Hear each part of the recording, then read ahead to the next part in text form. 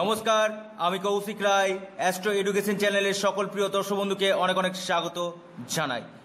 আমি এই ভিডিওর মাধ্যমে জানাতে চলেছি সূর্য পরম উচ্চস্থ হচ্ছে 13 এপ্রিল থেকে 23 এপ্রিল পর্যন্ত, অর্থাৎ এরপরে এই মেষ রাশিতেই সূর্য পরম মিত্রের ফল দেবে। সূর্য 0 থেকে 10 ডিগ্রি পর্যন্ত উচ্চস্থ থাকে, অর্থাৎ এই 13 এপ্রিল থেকে 23 এপ্রিল পর্যন্ত শুভ ফল প্রদান করবে, অর্থাৎ তুঙ্গস্থর ফল প্রদান করতে পারবে। কিন্তু তার 5 দিন আগে থেকে, অর্থাৎ ঠিক 8 এপ্রিল থেকে এর কিছু শুভ প্রভাব কিন্তু আপনারা বুঝতে পারবেন। দেখুন, প্রথমেই আপনাদেরকে জানাই, এই সূর্য উচ্চস্থ হচ্ছে, এর ফলে 6টি রাশির ফায়দা হতে চলেছে। অনেকে বলবেন যে কি করে এটা হয়, এই লকডাউনের মধ্যে কি করে ফায়দা হবে। আমি আপনাদেরকে এই লকডাউনের মধ্যে আপনাকে জানাতে চলেছি কোন দিকে এই 6টি রাশি ফায়দা হতে চলেছে। প্রথমে আপনাদেরকে সায়েন্টিফিক ওয়েতে আপনাকে বুঝিয়ে দিই, সূর্য উচ্চস্থ হয় না, উচ্চস্থ হচ্ছে পৃথিবী। কারণ পৃথিবী মুভমেন্ট করে, সূর্য কোনোদিন মুভমেন্ট করে না।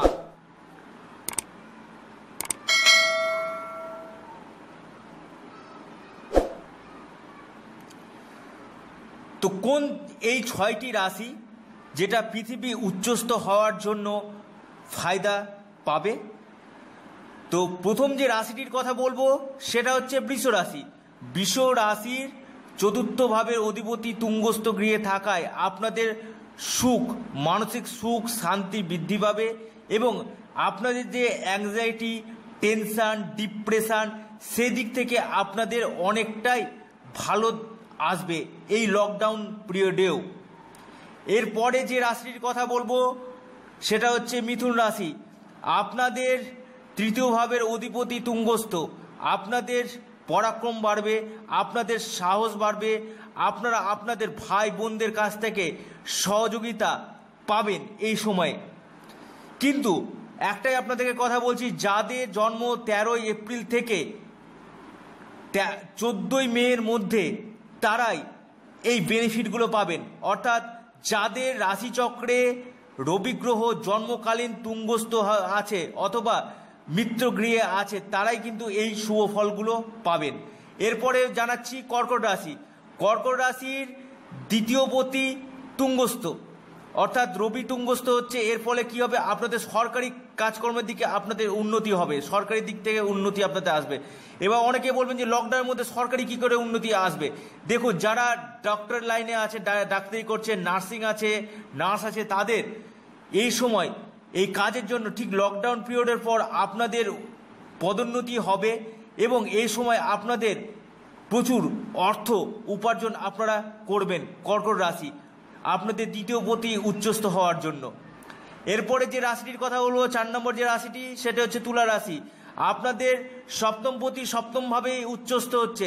এর ফলে কি হবে, আপনাদের বিবাহ সূত্রে, অর্থাৎ আপনাদের শ্বশুরবাড়ি থেকে আপনারা সহযোগিতা পাবেন, শ্বশুরবাড়ির সহযোগিতা, আপনাদের বড় ভাইয়ের সহযোগিতা এবং কিছু কিছু ক্ষেত্রে ব্যবসাতেও আপনারা ভালো প্ল্যানিং এই সময় লকডাউনের পিরিয়ডে বাড়িতে বসেও করতে পারবেন। এরপরে আসছি যে রাশিটির কথা, সেটি হচ্ছে এরপরে আসছি বৃশ্চিক রাশি। আপনাদের কর্ম অধিপতি তুঙ্গস্থ হওয়ায় আপনাদের এই লকডাউনের পিরিয়ডেও আপনাদের কোনো বাই টেলিফোন বা বাই নেট থ্রু আপনাদের ভালো একটা কর্মের ব্যাপারে খবর আসবে, যেটা আপনাদের লকডাউনের পরে এর সুফল কিন্তু আপনারা বৃশ্চিক রাশির জাতক বা জাতিকারা পাবেন। অর্থাৎ যাদের জন্ম, আবারও বলছি, 13 এপ্রিল থেকে 14 মের মধ্যে তারাই এই বেনিফিটগুলো কিন্তু পাবেন। যাদের রাশিচক্রে সূর্য উচ্চস্থ আছে সেই অবস্থাতে আপনারা নিশ্চিত রূপে এটা পাবেন। এরপরে যে রাশিটির কথা বলবো সেটা হচ্ছে কুম্ভ রাশি।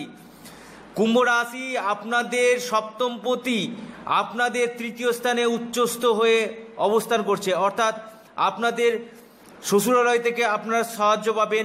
বৈদেশিক কোনো মুদ্রা ভবিষ্যতে আপনাদের আসতে পারে, অর্থাৎ বৈদেশিক আপনাদের ইনকাম এর পরবর্তীতে আপনাদের বৃদ্ধি পাবে, সেই একটা পরিকল্পনা কিন্তু আপনারা নিতে পারবেন এবং বাই টেলিফোন বা বাই নেট থ্রু আপনারা ভালো সুখবর পেতে চলেছেন। ভিডিওটি এ পর্যন্তই। সকলে ভালো থাকুন। নমস্কার, ধন্যবাদ।